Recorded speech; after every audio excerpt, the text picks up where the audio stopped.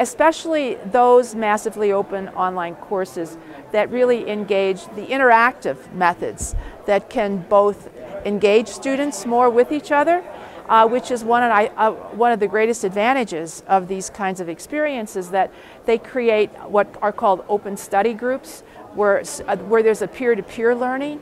And if you're learning with 136 nations, if you're learning with students that come from all kinds of diverse cultures, even within your own nation, that perhaps you don't engage with as intensely on a campus. You may, but you may not, depending upon the diversity of your classes. But you have such a greater opportunity to learn with a wider breadth of cultural backgrounds and economic backgrounds that can really expand and open your mind to a whole different level.